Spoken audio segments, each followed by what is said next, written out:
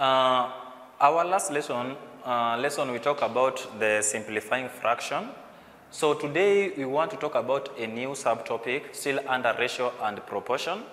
And what we want to talk about today is converting fraction into ratio. Let's look at an example. Our first example, 3/4. It is very important that before you do maths, you read the question and you understand. So let's try to understand the question first. 3/4 of all the students in a polytechnic are boys.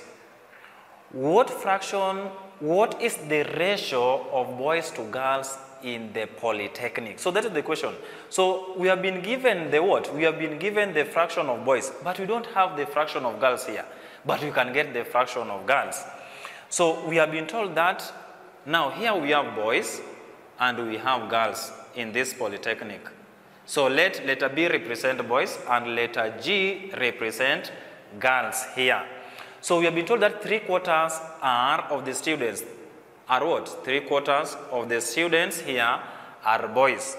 So that is the fraction of boys. From here we can get the fraction of girls. We know that normally we use the denominator. We normally use the denominator here to get the total fraction.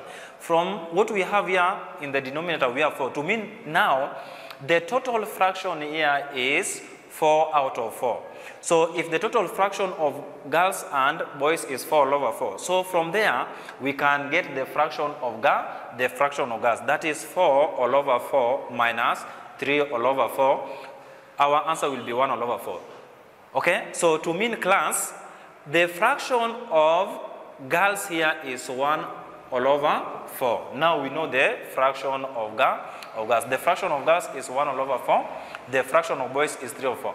We were asked what is the ratio of boys to girls. This is not ratio. This is in fraction form. Now let's turn this one into fraction. This one, the statement here means that when we have 3 boys, where there are 3 boys, there's 1 girl.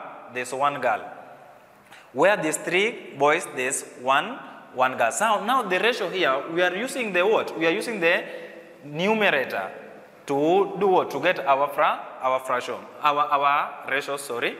So to mean the ratio of boys to girls is 3:1.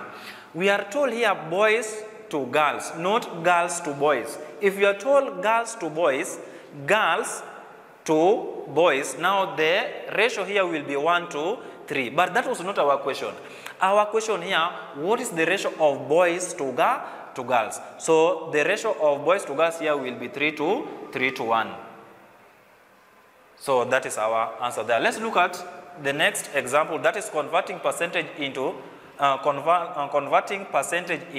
ratio. What we were having here was fraction to ratio, but here now percentage to ratio. Let's look at an example. 30% of all the animals in the farm are sheep. So to mean here now we know the percentage of the what? Of the sheep. The rest are cows. What is the ratio of sheep to cows? Now here we were given, when you look at the first example, we were given the number of animals in what? In fraction. But here when you look at here now, we were given the number of people here in fraction. But here the number here is given into percentage form. Now we want to change this percentage into what? Into ratio. So we have sheep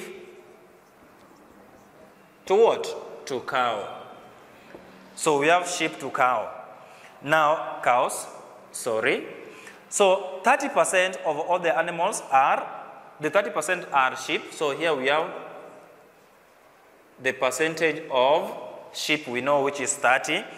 Now from here we can get, we are not told the percentage of the cow, but we can get the percentage of the cows here. How can you get the percentage of the cows? The percentage of the cows here we can get because we know the total percentage of sheep and cows of the all animals here is 100%. That is the total percentage. The total percentage of all the animals in the farm here are 100%. Already one of the the number of sheep here we have given, the percentage of the sheep here we are given to be 30%. To mean now we can get the what? The percentage of the cows. How can we do that? That is 100%, which is the total percentage of the animals, minus 30, which is the percentage of the what? Of the sheep. We are going to have 70%. To mean the percentage of the cows are is 70%, sorry. Now from here we can now get what? We can get the fraction of sheep to cows. Now sheep as cow, let's represent that one by letter C. So 30% to 70%. Now you can't leave your answer like this. If you leave your answer like this, my friend, you are wrong. So we should simplify. And that's why we started with simplifying what? Our previous lesson, we talked about simplifying ratio. Now here also it is very important for us to simplify our ratio here. So this one, in a simplest way, you can just say 0 to go with 0. This one is just like 30 out of 70. So you are told to simplify this one, 0 goes with 0. So you are going to have 3 to what? 3 all over 7, which is 3 to 7. So our final answer will be 3 to 7. So that is our answer. That is the end of our lesson today. Please make sure that you do the exercise that is appearing on your screen and you submit your work at the right time today.